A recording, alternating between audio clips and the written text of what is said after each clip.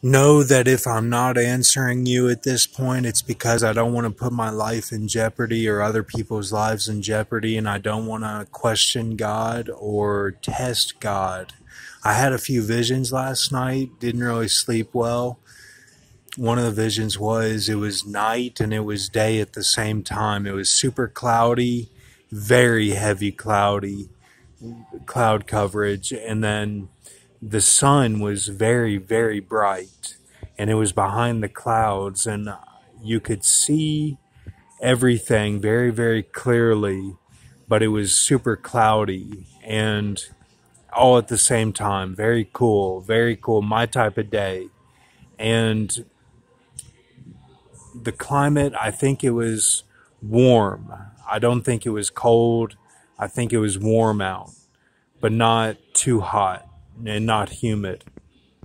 Then Jamie, uh, the niece, needed an exorcist. She was like the devil, and it was just like the movie The Exorcism. The parents were shocked. My brother was shocked, and they were like, it was like they were normal parents in their reaction, but because of how evil that that system is of the Catholic system, so evil, and how they work with the six at this point through the Doctor Strange film.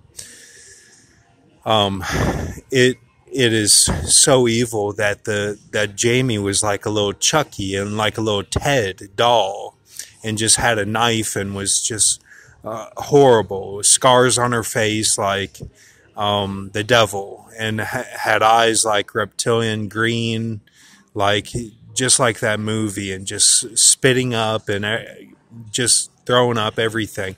Green, a lot of green vomit, ooze, Goosebumps, Nickelodeon, all that stuff. Like very, very devilish. Like totally possessed by the devil. And she's two, or well, yeah, one plus years old, and that was the vision that I had very, very clearly. And thank you. Have a good night.